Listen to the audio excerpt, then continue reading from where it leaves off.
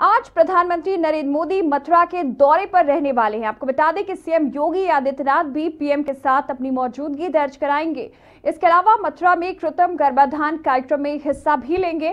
साथ ही स्वच्छता ही सेवा कार्यक्रम का शुभारंभ किया जाना है। तो आप देख सकते हैं तस्वीरें जहां पर पहुंचे हैं पीएम नरेंद्र मोदी मथुरा, उनके साथ योगी आदित्यनाथ भी मौजूद हैं। इसके अलावा सड़क एवं परिवहन मंत्री नितिन गडकरी, इसके साथ कई लोकार्पण कार्यक्रम में भी हिस्सा लेने वाले हैं। पीएम नरेंद्र मोदी जो कि आज मथुरा के दौरे पर रहेंगे, विकास की परियोजनाओं का लोकार्पण भी किया जाना है।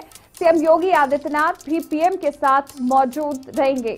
आपको बता दें कि इस दौरान वृहद पशु आरोग्य मेले का उद्घाटन होना है। इसके अलावा कृत्रिम गर्भाधान कार्यक्रम भी मथुरा में होना है, जिसमें वो विशेष तौर पर शिरकत करेंगे। इसके अलावा प्रधानमंत्री नरेंद्र मोदी स्वच्छता ही सेवा कार्यक्रम का शुभारंभ मथुरा से करने वाले हैं।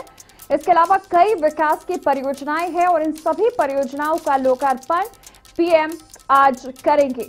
तो इस तरह से आपको बता दें कि वेटनरी विश्वविद्यालय में भी पशुओं को बीमारियों से बचाने के लिए टीकाकरण जैसे तमाम सुविधाएं कैसे दी जाए, बीमारियों से बचाया जाए पशुओं को, इस पर भी विशेष तौर पर जानकारी लेते हुए नजर आएंगे पीएम। उनके साथ आप देख सकते हैं योगी आदित्यनाथ भी पहुंचे हैं।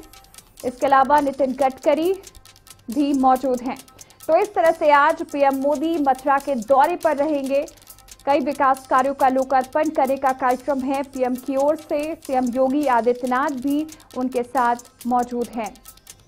इसके अलावा आपको बता दें पीएम मथुरा के इस दौरे के दौरान पशु विश्वविद्यालय में कृत्रिम गर्भाधान कार्यक्रम में भी विशेष तौर पर हिस्सा लेंगे, यहां पर जायजा लेने वाले हैं। इसके साथ ही स्वच्छता ही सेवा कार्यक्रम का शुभारंभ मथुरा से किया जाना है, वहां पर भी विशेष तौर पर पहुंचेंगे। और इसके अलावा बात की जाए तो कई ऐसे विकास के कार्य हैं जिनको आज पीएम की ओर से किया जाना है, उन सभी कार्यों का लोकार्पण भी करने वाले हैं। इस तरह से मथुरा की जनता को तमाम तरह की सौगातें आज मिलने वाली हैं पीएम की ओर से, और इन्हीं सभी कार्यक्रमों में और लोकार्पण के कार्यक्रमों में अपनी मौजूदगी दर्ज कराएंगे पीएम।